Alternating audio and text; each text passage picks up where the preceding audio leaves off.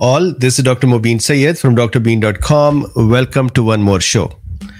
So the discussion today, we're going to talk about the Commotio cordis, or the sudden cardiac uh, ventricular fibrillation, usually in young men, boys, average age 15 years, where usually a strike on their chest, especially on the left center of the left ventricle, um, about 30-pound force up to 50-pound force can trigger ventricular arrhythmias. So that is one that we'll discuss. Then so today is more of a news roundup because Happy New Year. We've been absent for some time. So then we will talk about a new possibility of a drug for COVID, which is a drug that is used very commonly for bile stones. It's a liver cytoprotective drug. We'll talk about that. We'll talk about a study which shows, surprisingly, I'm not sold on this one, but I want to share it with you, which shows that zinc may be responsible for fungal infections. This study is for the India's black fungus outbreak. And then finally, a discussion, just an overview of a study that shows that BA45 and XBB, that is nowadays becoming prevalent in the US, these variants, especially BA45, in some cases, or in 1% out of 10 that were part of the study, had escaped memory T cells or T cell almost 78% or more. So these are the interesting updates that I wanted to share with you. So let's start. And once again, Happy New Year to everyone. I hope and pray that this year is amazing, much better than the last 3 years. I was thinking yesterday that now I'm almost 53 now. And 3 years of my very important part of life are gone in COVID. And so is the case for many. So I wish that we are delivered from COVID and we continue moving on with our lives and thrive and excel and be happy. So that is my prayer for all of you. Let's start. So this is drbeen.com. We have finally decided that we will sell Dr. Bean courses as courses instead of access to everything. And so this is going to be just last 2 or 3 weeks. My tech team is ready by the mid of this month to roll out the courses page, but they're still writing some code, so they'll still have to do some testing. So second or third week, we'll switch to courses and we will not have lifetime type access. So anyone who has access now will continue to have the access, will grandfather them, but any further sales will be for the courses. So maybe take advantage of this. Now let's start with the Commotio cordis. So this is the commotion or disturbance in heart. So let me quickly explain how this happens. And with this young boy, with this player's situation, this has become a more talked about topic. I don't want to conjecture for a patient who is in a hospital. We should respect their situation. I'm going to talk about the Commotio cordis and what does this mean. So for our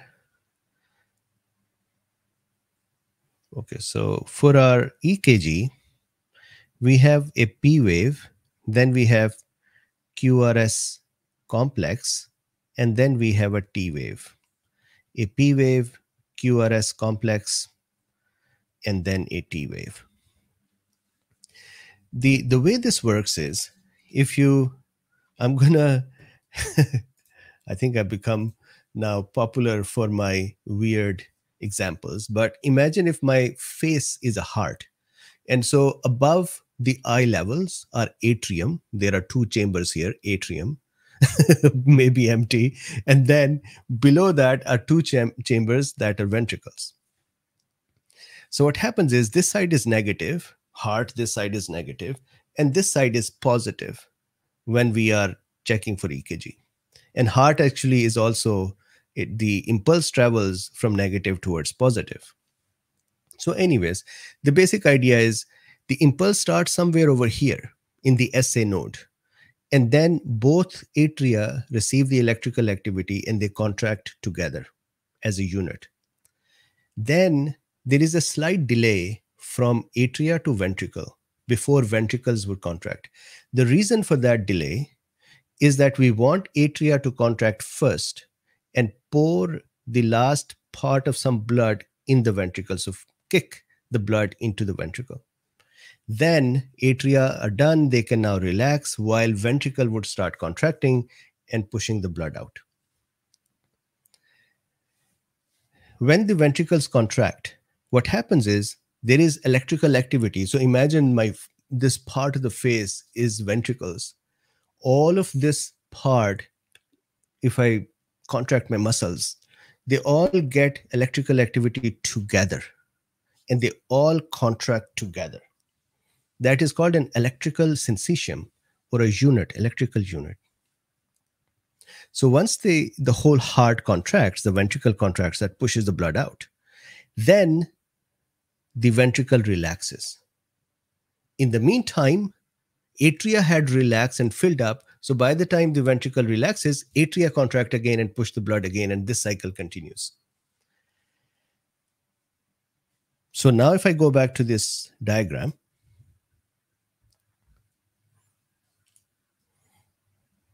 here, this QRS complex is the electrical wave when ventricles are contracting. Then after that, the T wave is ventricular depolarization, or when ventricles would start relaxing. Now, half of the T wave here, from Q wave to half of the T wave, this part is called absolute refractory time. What that means is that we already have a wave traveling in the heart, electrical wave. We do not want one more wave. So during this time, the heart is refractory. It cannot have one more electrical impulse, or it should not have one more electrical impulse. Then for the second part of the T wave, we call it relative refractory time. Ideally, during this time, there should not be an electrical activity or repolarization, actually polarization, but it can occur if there is a little more force or a little more excitation, as we call it in the electrical systems. Heart is my favorite as well. So here, what happens is this T wave, if I increase the size of this, our focus is on this T wave. This T wave is the indicator that heart ventricles are now relaxing. Electrical activity is not excitation anymore. We call it depolarization. Depolarization means the electrical activity is going back to its resting state. Now, during this ventricular contraction, when polarization occurred, and then as the depolarization is occurring, this very tiny time, this very tiny band of time, this time, is the dangerous window. This is 30 milliseconds before the peak of the T wave, so 30 milliseconds somewhere over here, from there to 10 milliseconds before the T wave. This time of the heart's repolarization is sensitive. During this time, they had done these experiments in, I believe, 1930s, where they anesthetize rabbits and other animals and they hit their chest and see the fibrillations occurring. So what happens is during this time, if there is, especially for the youngsters, because their chest cavity hasn't yet become very strong and it is still flexible. So for the youngsters, and especially boys, and that is not because women have some or girls have some aversion that this cannot happen in them. It's just that their sports are not as um, combative. For example, the baseball or, but if a woman is taking part in such contact sports, then she can have it too. So it's not that she cannot. It's just that more boys, I think nowadays, girls are taking part in these sports as well. So when there is a strike, a baseball at the left side of the chest in the middle of the left ventricle, a baseball that strikes here, or if an elbow strikes here, or if there is any other strike that causes a thump, a mechanical pressure on the left ventricle. So if I make ventricles, two ventricles,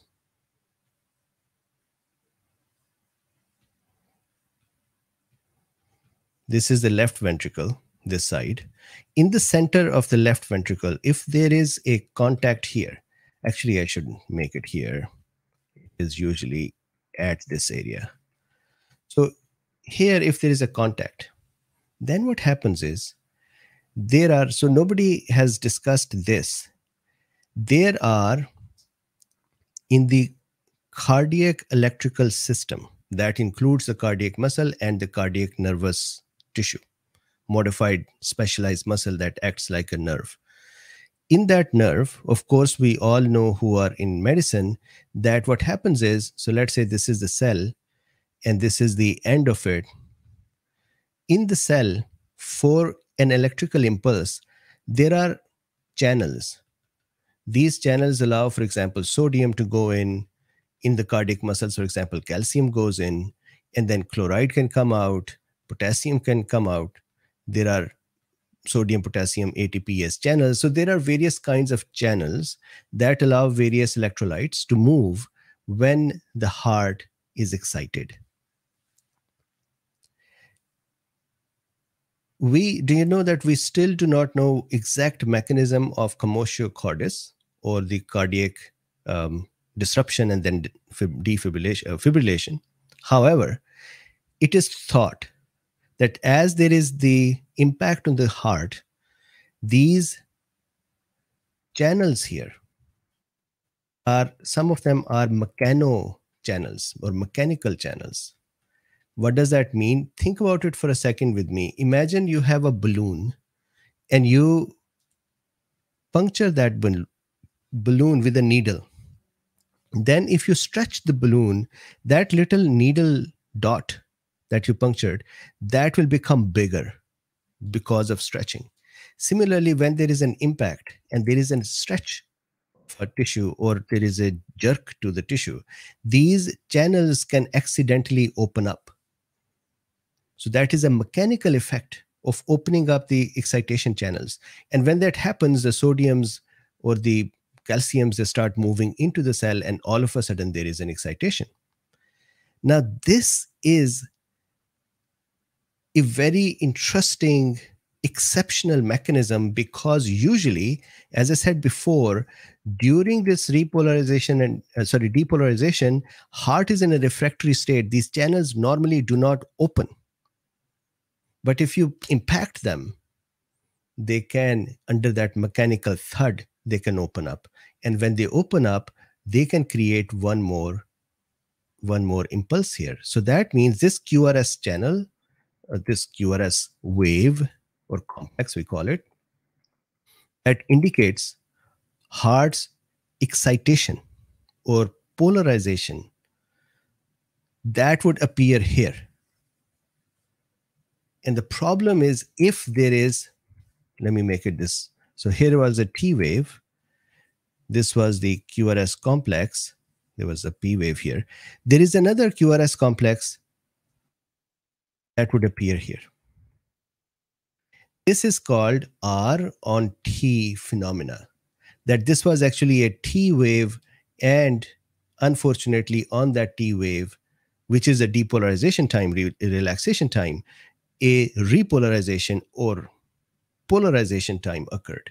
Another impulse occurred. Heart was relaxing, it went back to contracting. Now, this causes, again, this is not discussed very much. What this causes is that if I make the heart, again, let's say ventricles,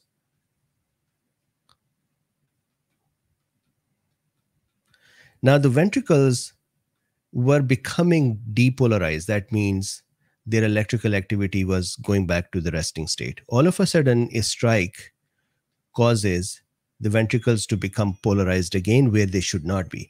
So now some tissue is polarized, some tissue is in depolarization state. And what happens is there is a competition between them, and the polarization and depolarization start running around disjointed within the heart muscles.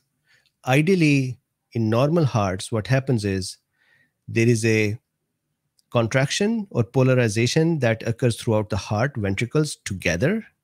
Then there is a relaxation that occurs together as a unit. But here, some part of the ventricle is depolarized and some part is now polarized. That disjointment allows the electrical waves to just start running around uncontrolled.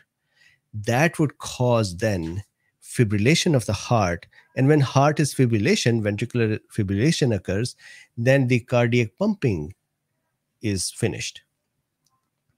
So the thing that I wanted to add to the understanding of commotio cordis is the mechanical impact causing a polarization on top of depolarization, resulting in disarrayed electrical activity of the heart, which then causes fibrillation. Now, this fibrillation would, of course, reduce the or eliminate the cardiac output. And when the cardiac output is eliminated, of course, we all know when there is no oxygen supply to the tissue, especially brain, then the patient is in trouble. The survival rate used to be very low early on in last years, I believe 30% or so. However, since 2006 onwards, it has actually improved to 58% because of the availability, number one, more people knowing CPR, and number two, defibrillators becoming more and more available. Now, usually in commotio cordis, there is no cardiac damage. Heart doesn't become damaged.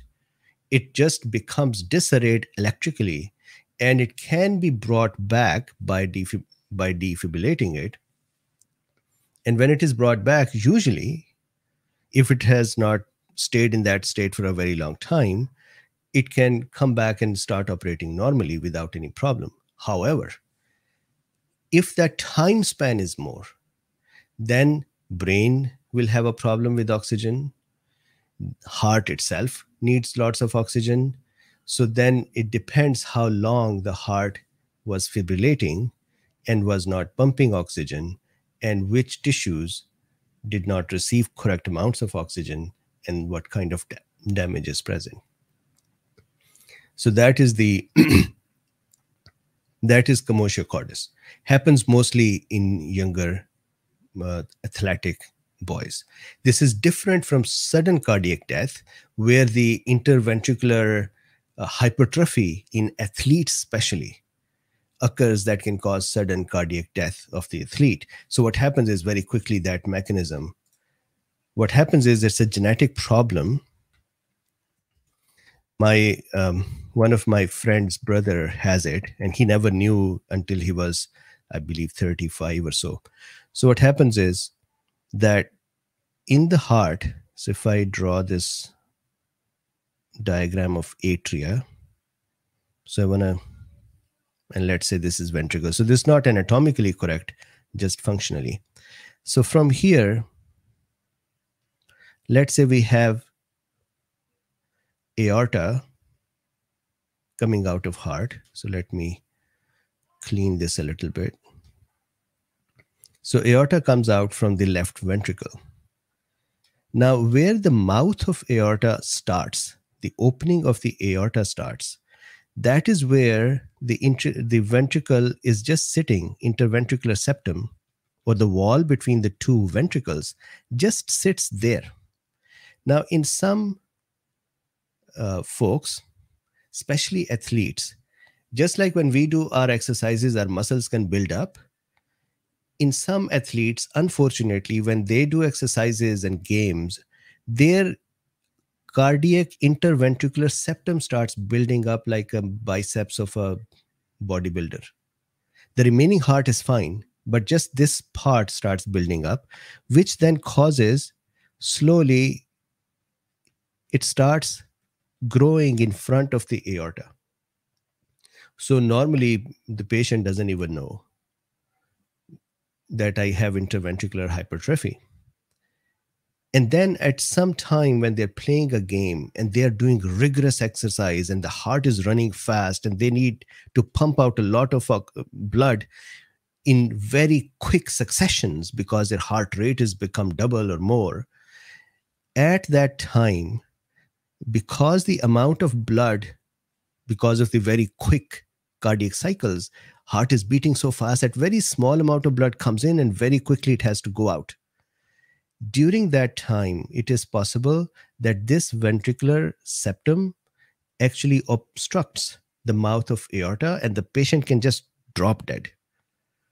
And so such patients usually find out, if they're not athletes and they're not sports people, they usually find out later in the age, because this septum continues to grow disproportionately to the rest of the body, the rest of the heart. And so 30, 40 years of age, they find out that they have a problem and then they need to be managed. Otherwise, the cardiac system starts going in trouble. So this particular Commotio cordis has nothing to do with this. This can cause sudden cardiac death. However, this is causing a disruption because of mechanical impact to the electrical system. So that is one quick concept I wanted to discuss. Then let's see the next one. So here, if you see Commotio cordis, the impact, here is the diagram for that one. They have, this is the cellular mechanism, mechanoreceptors, then it happens in sports, impact factors are important. Treatment is usually defibrillate, and then if there is any tissue damage, you have to then work with that tissue. And this is an interesting example here, legal issue. Several people have been charged and convicted for the death of victims of Commotio cordis, even when the blows rendered were never given with an intent to kill.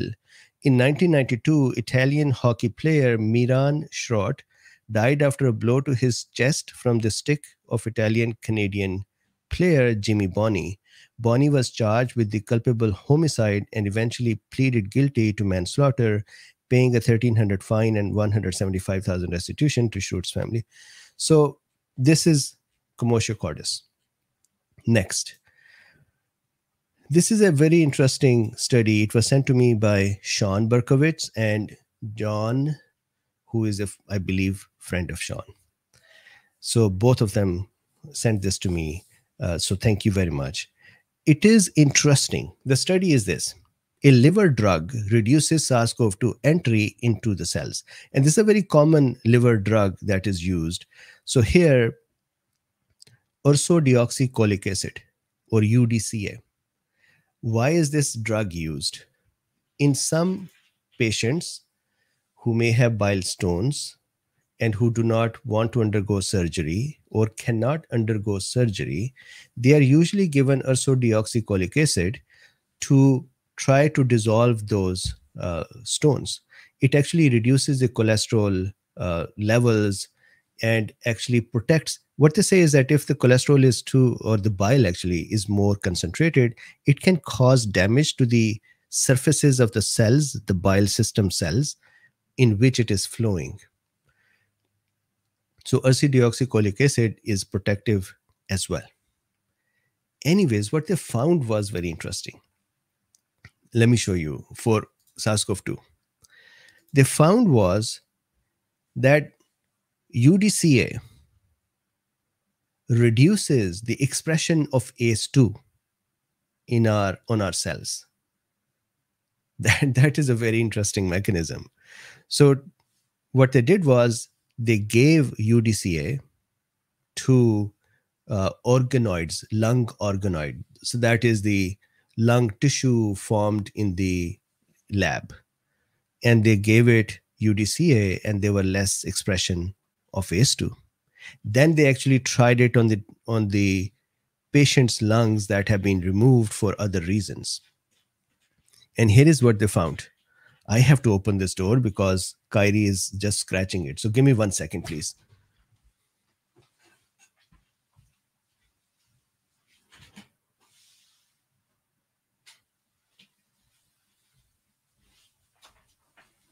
Okay. So Kyrie is here. Don't mind me if I start protecting my arms because nowadays she has found a new way of coming in and scratching my arms. Okay, so back here. This diagram is very interesting. This part is normal saline used as a placebo. And this is an organoid. So this is the separation of the lungs, and then they put the lung in an experimental system, and then they used the ursodeoxycholic acid. So here, in these cells, let me see if I can make it bigger. Okay. And so if you see here, hey Kyrie, B, this little box here, this is the diagram of the alveolar sacs. That is the airway, the terminal part of the airway where the gas exchange occurs in our lungs. This is the histology of that. And in here, inside this box, if you see on the right side of it, the red ones are the ACE2 expression, and the white dots are the infection by the virus. Then on the right side, this is the UDCA treated lung tissue. And if you see the diagrams on the right here, more focused area, you would see that very few red and almost negligible infection. So just this little white and one white here. So what they observed was that when they gave UDCA, the result was that ACE2 expression reduced, and the expression reduction would then cause less ACE2 to be available to SARS-CoV-2, which in turn caused less infection. So Kyrie just came in and sat right here. Actually, she's going to pass right in front of the camera now. So my apologies. She has her tail here as well. Hey, Kyrie. Okay. So this is the other very interesting study. Not other, this is a very important study. There is another interesting study I'm going to show you. So if you see here, immunofluorescence images of alveoli, air sacs showing that the level of ACE2 red and evidence of SARS-CoV-2 infection, white particles were reduced in the UDCA treated lung compared with the control.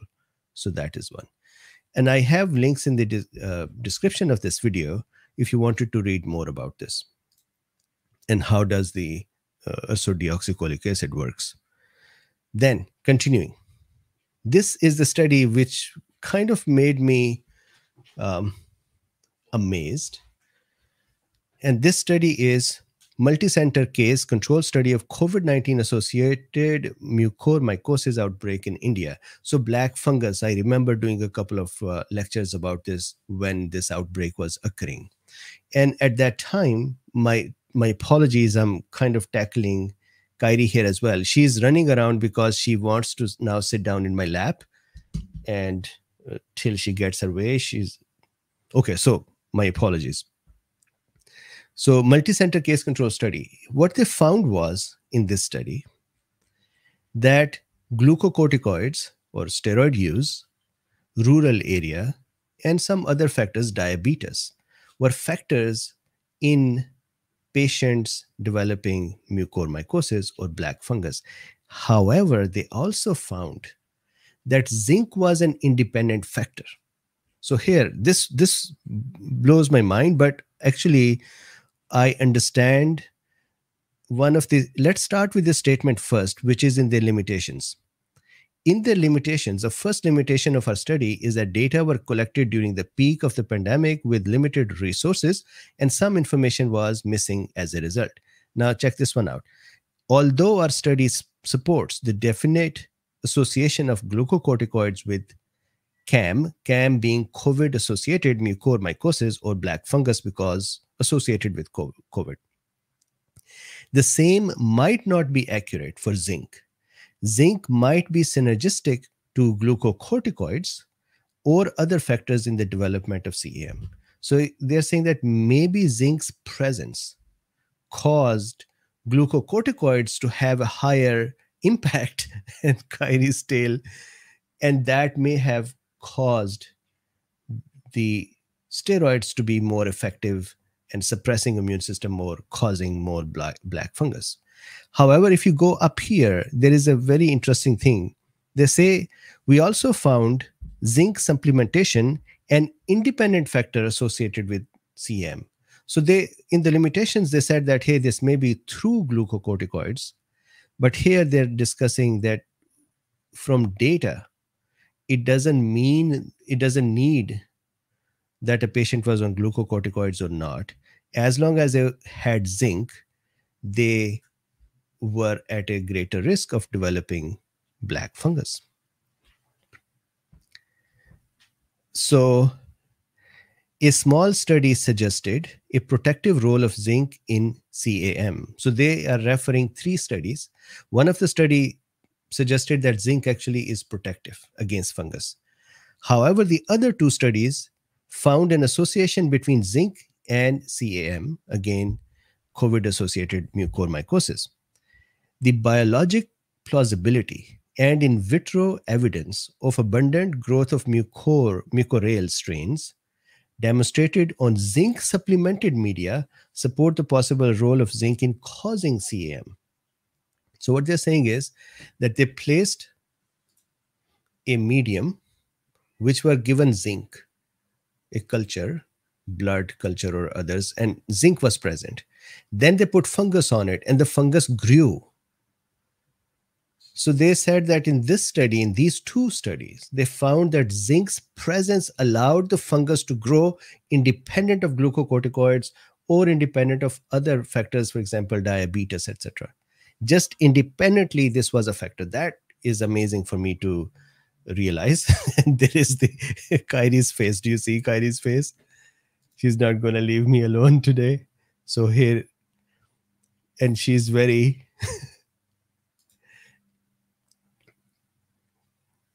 Kyrie, how is life? Okay.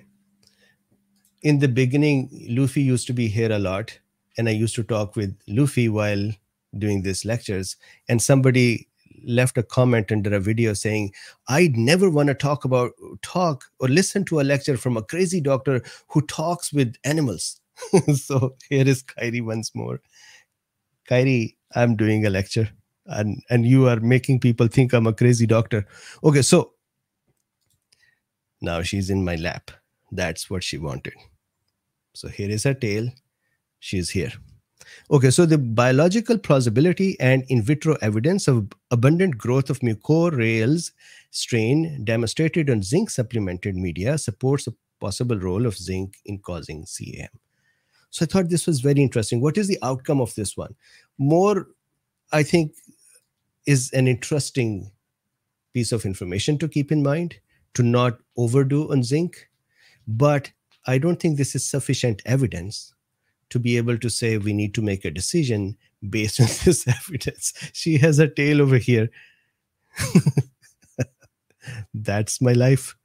Now she's licking my hands. Okay, so this is the zinc study. Moving on to the next one. This is a bigger study. I will actually do a deeper dive on this one, but I want to give you an idea for this as well. This is a very interesting study. SARS-CoV-2 Omicron BA4, BA5 mutations in spike leading to T-cell escape in recently vaccinated individuals. So what are they talking about? They're saying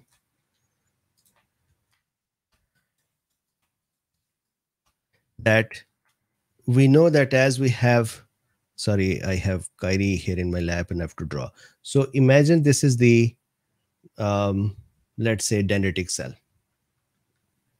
right? And next to the dendritic cell is a helper T cell. And there is this dendritic cell presenting pieces of spike protein or other parts of the virus to the helper T cell. And then we know that helper T cell binds with this structure and through its own receptor called T cell receptor, right? So this is T cell receptor. This is MHC2. And so once the T cell, helper T cell binds here, it is not letting me draw nicely and beautifully. So just live with this one, please. So here is a helper T cell. This helper T cell then in turn, we know goes T helper 2 pathway or T helper 1 pathway. T helper 2 pathway would cause antibodies. So that is the humoral pathway. T helper 1 pathway would go cytotoxic route. And that is the cytotoxic pathway, CD8 positive pathway. What they found was if somebody was given, I'm simplifying, it's a beautiful detailed study. I'm simplifying the message. If somebody had two doses of messenger RNA vaccine to the original wild type variant, then their T helper system had less response to BA4 and BA5 variants. So there were enough spike protein mutations that when BA4 or BA5 were, or even they mentioned in their study, even XBB, when they are introduced in the body of a recently vaccinated person, then the T cells were imprinted. I'm using the word imprinted, they didn't use it. The T cells were imprinted with the Wuhan variant spike epitopes or knowledge. And there was less cross reactivity to BA4 and 5 from vaccinated individuals. In one case, so there were just 10 people, so it's a small study. In one case, in one vaccine, they actually said one or more because the percentage, they're going with the percentage of the samples. So it could be one or more, but let's just use one out of 10. In one case, 78% of the cross reaction was gone, meaning was not effective. So you could say that that patient almost did not respond at all. And if the T, and these were T helper cells that were not responding.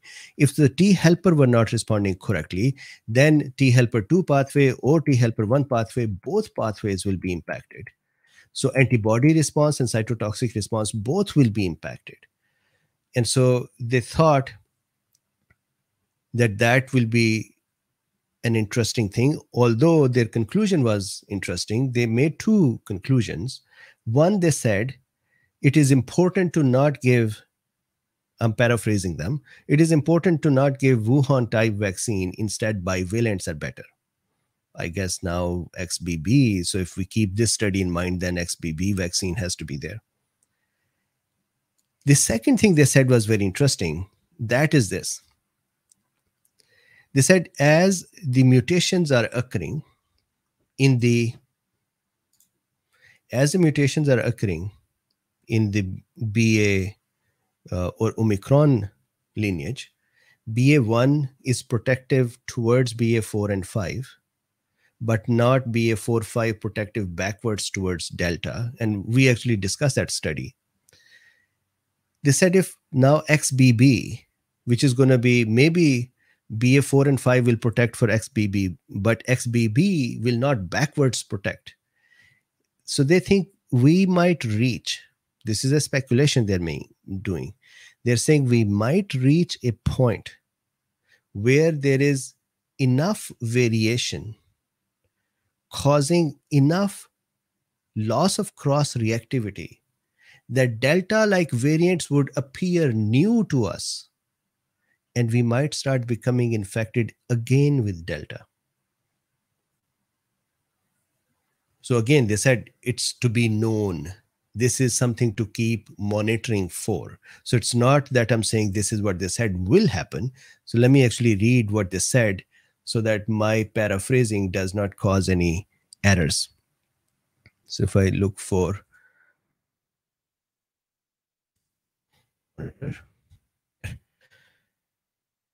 nevertheless, it should be monitored whether Omicron-specific B and T cell immune responses, if induced, do not undermine the responsiveness to more pathogenic variants like Delta.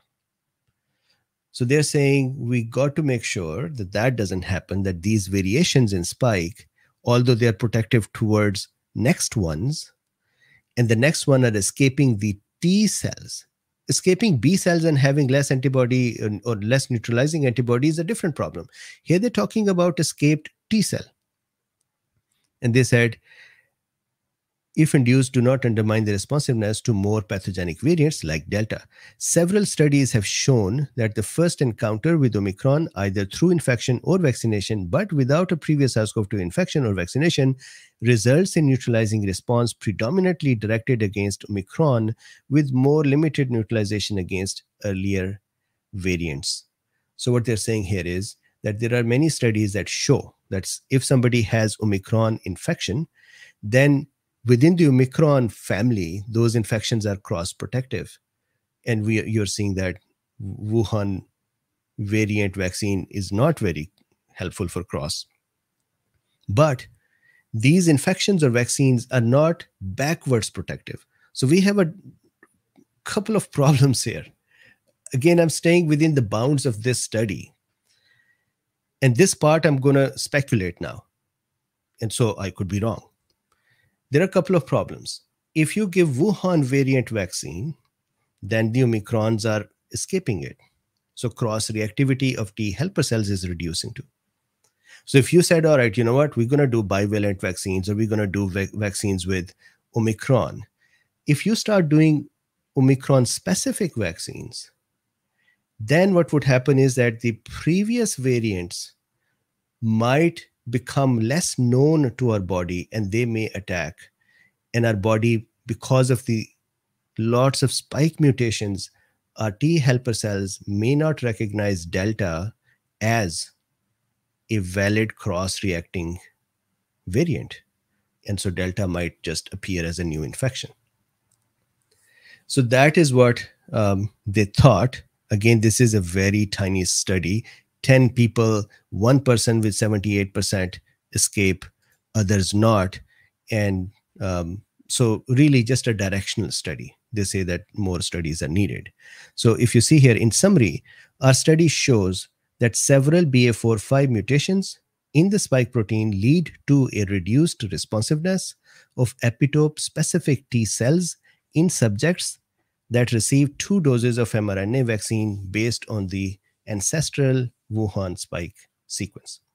Other currently circulating Omicron sublineages such as 275, 46, BQ1, and XBB share many of these spike mutations, making our finding also relevant for the impact of the T cell response on the emerging Omicron variants.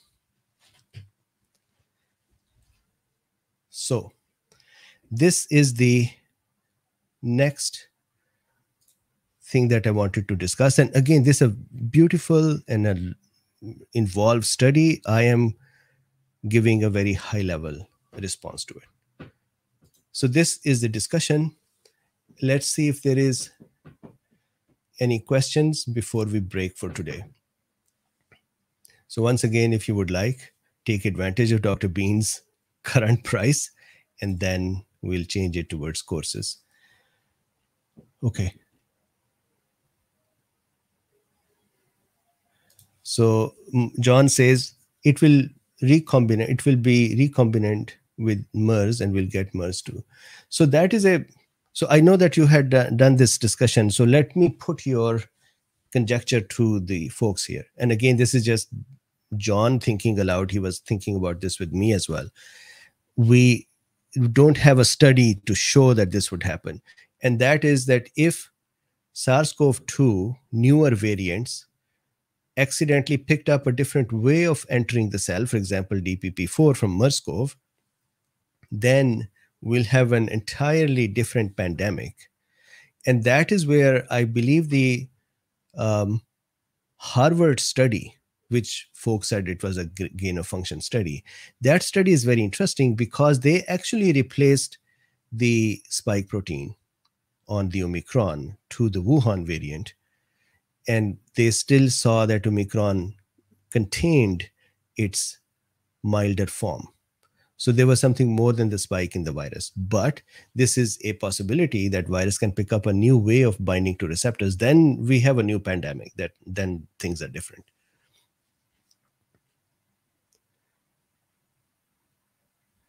Okay, so let's. Jody says that is XBB failing rapid test. So Jody, give me one day. I'm going to look up and read more about XBB before I open my mouth about that one.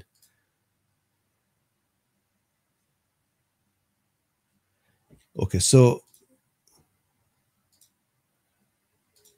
Patty Zig says, how common is cardiac long QT syndrome? Is Commotio cordis related to this underlying condition? So very, very good question. So long QT syndrome is rare as well.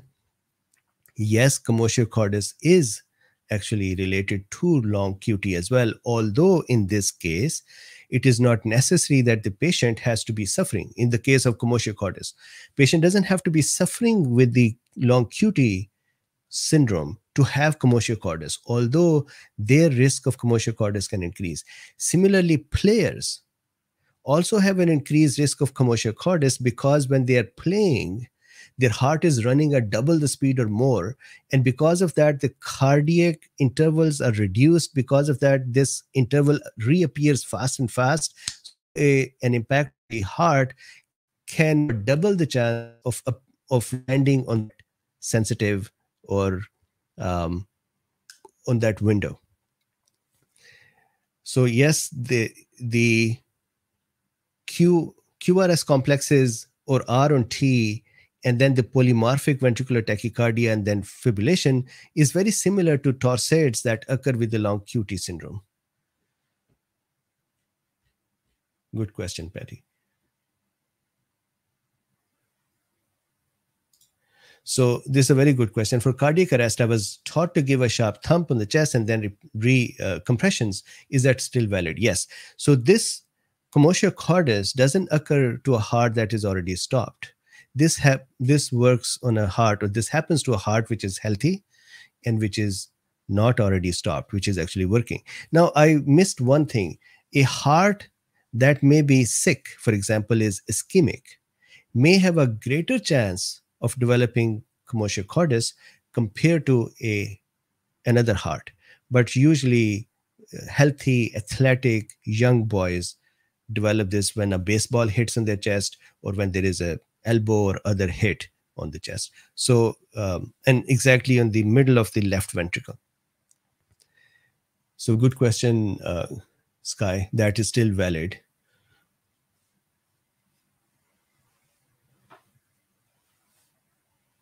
So, Jocelyn, I will present XBB tomorrow.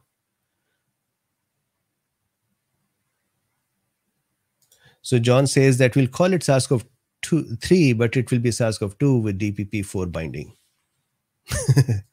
Let's not think about that one. Okay.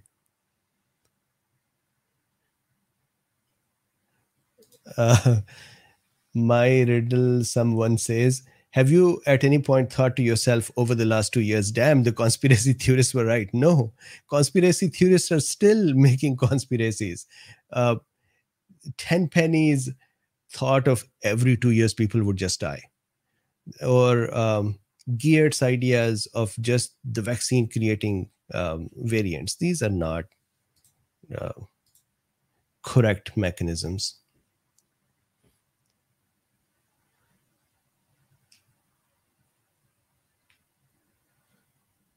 So Janet says that, I wonder if existing cases of myocarditis are contributing to any of this.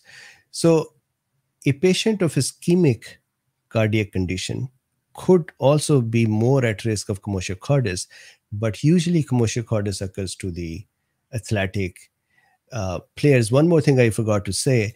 During the commotio cordis, normally the heart doesn't get damaged. There can be impact that is forceful enough to damage the heart as well. That's a different situation. But usually there is just sufficient impact needed, which is not going to damage the heart, but still cause enough mechanical thump to disarray the electrical channels for a short time and create depolarization and polarization waves nearby in the same ventricle that was depolarizing, and then fibrillation starts occurring.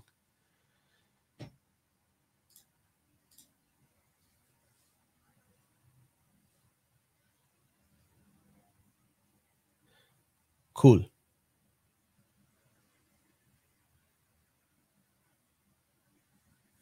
So with this, thank you very much. Please like, subscribe, and share if you like this work. If I'm the guy you like to listen to, then the easiest thing you can do is subscribe and share, or comment. Comment, actually, a good comment or a bad comment, it actually helps because YouTube thinks that, oh man, there is comments in the video. So comment in the video if you like. And if you would like to support this work, there are links in the description. You can buy me a coffee, you can use PayPal, or you can become a patron, or you can become a member of this channel. So with this, thank you very much, and I would see you again. Bye.